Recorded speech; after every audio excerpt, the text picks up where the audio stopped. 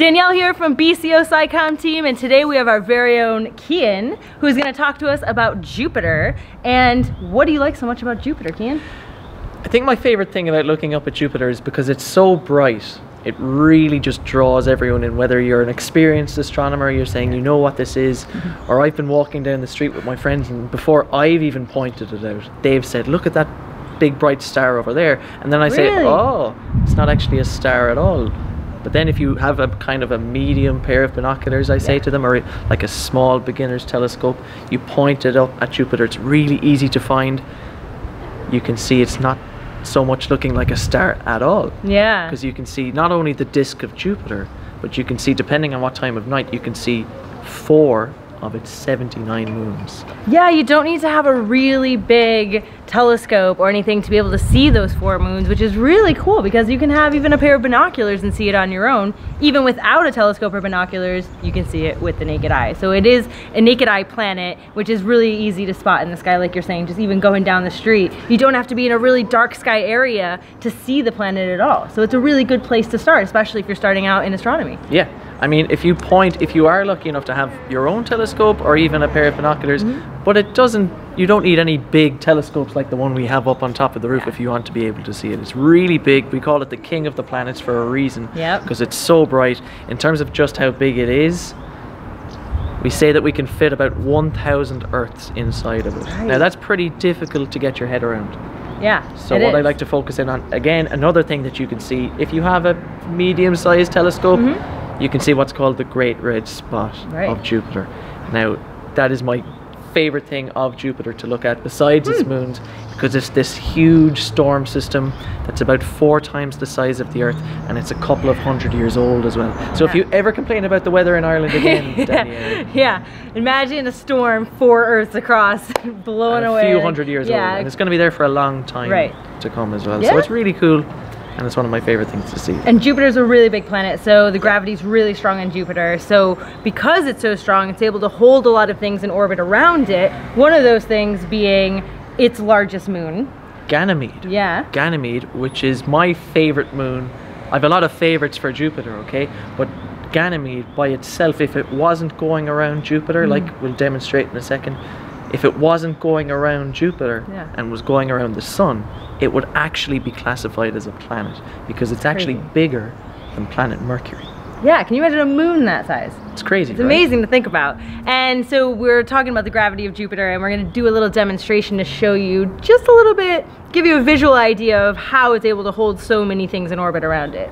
Right, cool, Cian? Looking forward to it. What we can do with this is actually see exactly, in a smaller scale, how the moons of Jupiter actually go around the planet today, okay? And how they came into the positions that they're in today as well, okay? So this big heavy metal ball, this is planet Jupiter. So we're going to put this in the middle, and then if this was real life, I would have 79 marbles going around Jupiter. So what we're going to do, I'm just going to put them in, and you'll just see this is a pretty good representation of how the moons go around the planets. Now, the further away these marbles are, the slower they actually go, okay? But then the closer they get to Jupiter, the faster they go, okay? It's all simple orbital mechanics. Some moons of Jupiter are really close to it at the moment, some are further away, some even go in the opposite direction because, like we said, there are 79 moons, so sometimes over the last 4 billion years that Jupiter has been around and all different number of planets in the solar systems have changed, the moons actually can crash into each other.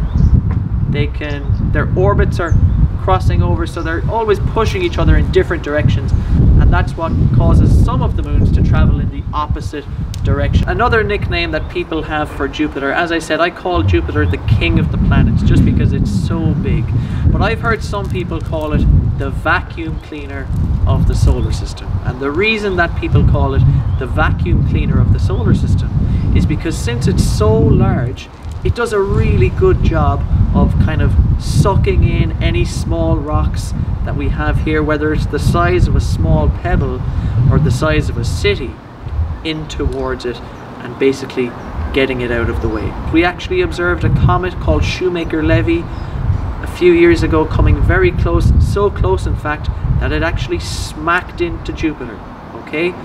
But what would happen if Jupiter was not there? That comet would have no barrier to the inner solar system, and that would mean there was a high potential for comets like that in the past, right now, and into the future, coming very close to the Earth. And we don't have that protection anymore if Jupiter was not there. Okay, so here's big bright Jupiter in the middle, and you have all these rocks coming in, and what it actually does is it sweeps them up, and that kind of, it just pulls it towards it, so it kind of acts as a defense system for the planets in the inner solar system. Now, every now and again, some objects do get closer to the sun just because the sun is pulling on it as opposed to Jupiter pulling on it. But because Jupiter, being the biggest planet in the solar system, has a really strong gravitational pull itself, it does a really good job of sucking up any dangerous objects like asteroids, comets, or other space objects out there from coming in and potentially impacting the Earth. Thank you so much, Cian, for that great demonstration. And if you have any questions about Jupiter, how to find it in the sky, or just general questions, drop them in the comment section down below, or stop by and see us here, maybe even Cian, at Blackrock Observatory.